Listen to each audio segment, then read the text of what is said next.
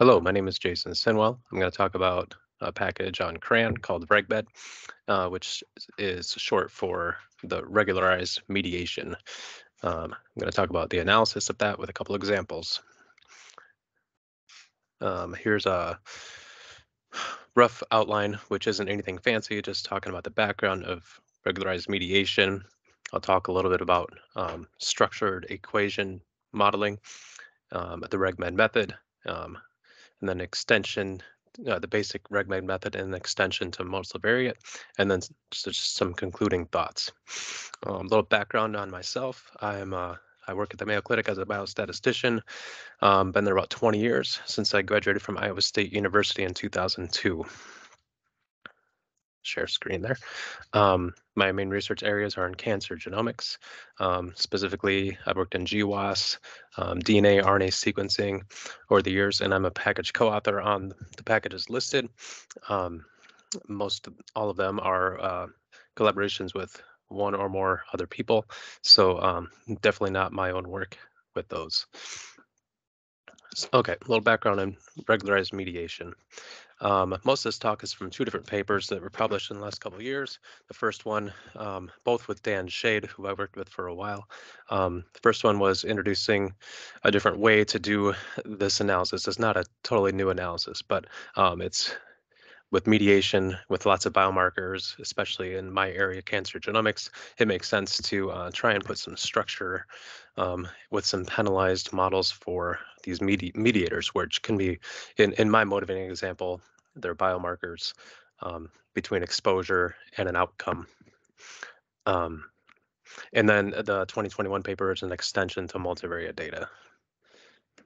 And these are, if these slides become available, these are all active links, which you can see. And then I just put a link to the regmed package on CRAN, where there's a vignette, which covers actually a lot of these examples, but I try and give a few more details in this seminar. Okay, so mediation, motivating experiments. So we all know there are exposure variables, which I'll call X in most of this talk, and those can have an effect on an outcome. Most of the examples that this works with are continuous outcomes, but you can take residuals from a logistic regression, make it work that way if you need to, or from a survival model. The variability in the outcome can be explained by one or more biomarkers. Those would be called, I'll call mediators for most of the purposes here. But those mediators, biomarkers, are not independent of this exposure variable. So you have to account for that indirect association. So these kind of models impose that linked association between the exposure and the biomarker. So two different levels there, or one level there, and then the second level being the biomarker and the outcome. But also we want to allow for association between the exposure itself and the outcome. So just to put this in graphical terms, I've got two different examples. These are not overlapping, these are side by side. The first example is kind of how we do regular linear regression with multiple variables.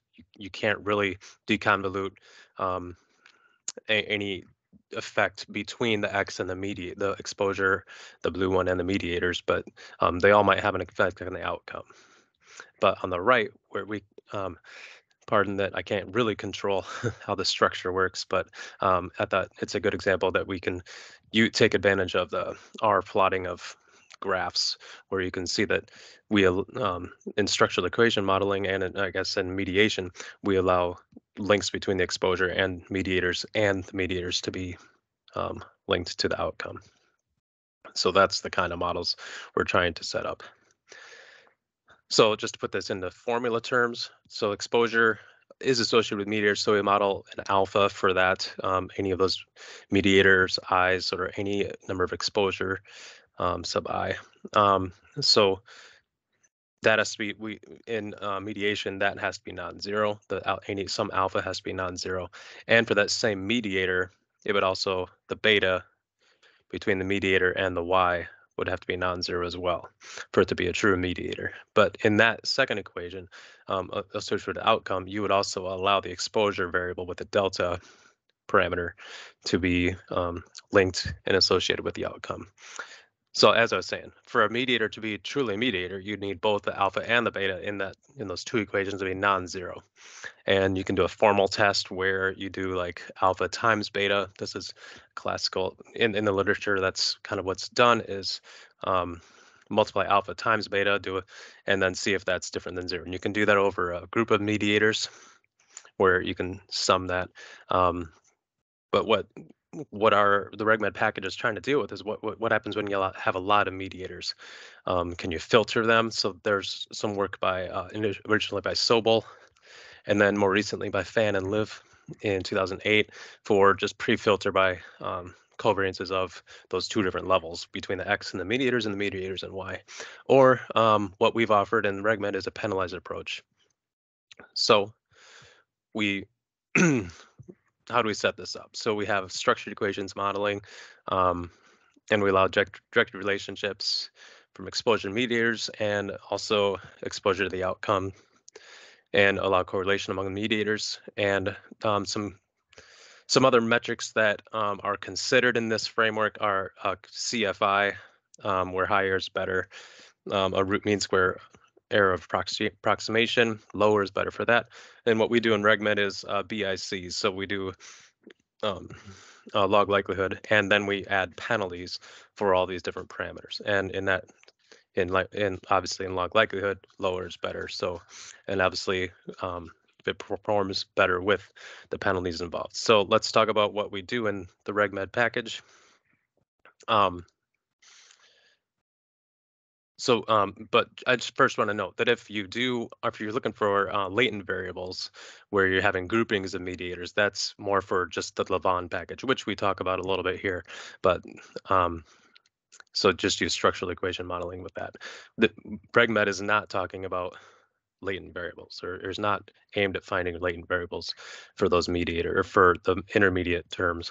RegMed uses structural equation modeling to select from mediators for a best model with these best penalties for the model. So a similar package is called RegSem, but RegMed has been compared to it, where it's improved on speed, different penalty options, and convergence. And like I said, we take advantage of the log likelihood and use a Bayes information criterion, the BIC. So what we do for penalties is a combination of L1 and L2 penalty, the L1 being termed lasso, and the L2 penalty being a ridge-based penalty. So the sparse group lasso penalty used in RegMed has a lambda that penalizes all these different terms. So outside of this is the log likelihood. This is the penalty on the actual coefficients that I'm simplifying and singling out here. So a lambda is, we apply that penalty to everything. And this W is a penalty on the delta, which is the direct effect between X and Y itself, exposure and Y. And then we have two different terms here, a weighting between, so F is kind of a fraction of what weight gets applied to the lasso and the ridge L2. So the lasso being on the right here, we have a penalty on the absolute value of the alpha plus the beta, and then the L2, the ridge penalty being a penalty on the square term of those, but we're adding them instead of multiplying, which is what we talked about in previous slide there where we multiplied. So an F is a fraction of that penalty, like I talked about, and I already talked about the weights and the delta. W weights how much to penalize delta, in addition to the lambda that's still applied to there. So we have a simple example that we take advantage of with data that we simulated and put in the RegMed package, just called MedSim. X has 10 exposures with this is 100 subjects and 200 mediators.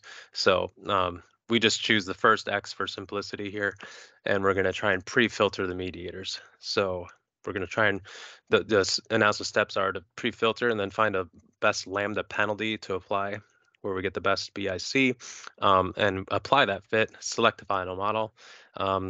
That sounds like the same thing, but it's not. I'll show you why. And then fit a final model without the penalties. So this simple example, first we just have an x, the first x from that matrix of x's, and there's actually two y's, but we just do the first y, and then give it all the meters, and I'm going to tell it to pick just 7 for this example, and they still run off my screen. Sorry about that. But it does pick 7 mediators, and they're just simply named, so it doesn't distract where we all be like, oh, I like that mediator if we had a real example. But so then with those pre-filtered 7 mediators, I put them all in a matrix or a data set called X1, or yeah, X1. I set X1, Y1, and then mediators, pass those to a regmed.grid, which is running, trying to find the best lambda penalty. So I give it a range of lambdas, 1 to 0, and differ by negative 0.33. And then a fraction of that lasso and the weight of delta are specified as below. And then it does give some log messages. And then here is the BIC. So you don't have to choose the lowest. You can try and interpolate between where those lambda penalties are. The lowest BIC here seems to be the 803. So, and then they all converged, different number of iterations. So here is, I did a actual fit with the best lambda. I just chose 0.3, and we see that I just condensed this to a 2-column matrix of the alpha penalties or alpha coefficients. These are penalized still, so they're lower than what they would be estimated otherwise. And so we see a lot are non-zero for the alphas, with this association between the coefficient between the x and the mediators, and then only 2 that are non-zero between the mediators and y. Sorry about that. But notice that not all these are that big, so I can filter those further. So what I actually do, we actually have a function called regmed edges, where I take that fit and looks like I've used a different one when I was going through this, but it does the same thing. Lam4, so sorry about that. That was lam3 with lambda 3, so I fit the wrong one there. But it does the same thing. I was just tinkering with those as I was developing the presentation. But an epsilon, that's the lowest value that I'm going to allow the alpha or the beta to be, absolute value. So if I use the epsilon at 0.01, I'm only going to actually have one true mediator. I'm not going to have mediator 99. I'm going to have mediator 1. If I say I want to only show mediator, so this is where the plot shows that I only have that mediator 1. But you might think of a scenario where you want to show anything that met that alpha or that epsilon of 0.01. So I want to keep more of the exposure association between exposure and mediators. So I might do a different option called any kind of association or any kind of correlation that it's picking up. So this would show all the extra relationships that it did estimate between the x and the mediators, and then we still have that one between the exposure, mediator, and the outcome. So then reminder that the regmed is penalized. So what we offer is a way to fit Lavon, where we pull out what's necessary from regmed and then fit Lavon with it. And then this is a quick output of what you'd see from unpenalized estimates of those coefficients between all those different terms. Now we do the last row is, I think, roughly what you'd have. I don't understand Lavon that well, so I'm not going to overinterpret too much, but I think that's like the baseline effect. All right, so multivariate extension. This is, I don't have much time, so I'm just trying to go a little quickly. So not as like single exposure. So note that our example had multiple exposures and another outcome. I'm just going to still keep with one outcome. I'm going to give it more exposures. And this is just with a different grid of lambda penalties results, or the code I'm hiding a little bit, but it doesn't choose too many mediators. So I'm just going to give it I think a lambda of 0.1 here, and even though it wasn't the absolute best, somewhere up here between these two, lambda 0.25 or 0.3 might be the best. But I want to show more of the mediators, so just as this example. So it's called MV regmed. that fit. So I'm going to fit that with the lambda 0.1s because I want to see a few more of those mediators, so allow less of a penalty. And then I'm going to choose the edges with an epsilon of 0.05. And so a little different output here. I'm just saying what kind of vertices or what kind of coefficients were kept. So I have multiple mediators, x1, x2, and I have multiple, and x5 actually, and I find different mixes of alphas and deltas that were kept by that criterion. So here's an example of the graph that would be returned by that. It does get a little complex, and I'm trying not to have these mediators be too distracting. So it just, you see like different mediators, different x's, and a lot have association with the outcome in this example. So here's a real world example that was published in the MV regmed extension. Lots of SNPs are associated with different heart disease outcomes. But other biomarkers as well, LDL, HDL, and a couple other things. So we group SNPs by region, and then we put them in. So those aren't necessarily continuous. So, but it does work as long as you have good sample size to put those into a multivariate mediation framework. So how do those SNPs and biomarkers play a role in either endpoint? And then I'm just going to show what it looks like, and you can see a lot of complex relationships to untangle. But without doing this, you'd have, I mean, the research questions are like, hey, we don't know how to untangle this. So now you can apply. This is what the method's telling us with different penalties, and telling us that these kind of associations are going on with the outcome, the red, and the different biomarkers. And you can switch up mediations and exposures as well, depending on how that framework goes, but you're left to interpret it to yourself. So some quick conclusions. Note that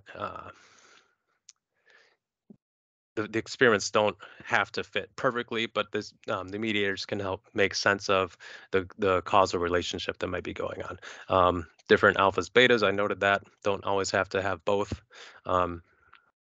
Which, since we allow more flexibility, you can do other kind of quantitative variables or use residuals from something else. The graphs were useful, and then a final model fit with the Levon. Sample size limitations, not much time to talk about it, maybe in a question and answer session. Please let me know your questions in the question and answer session. Thank you.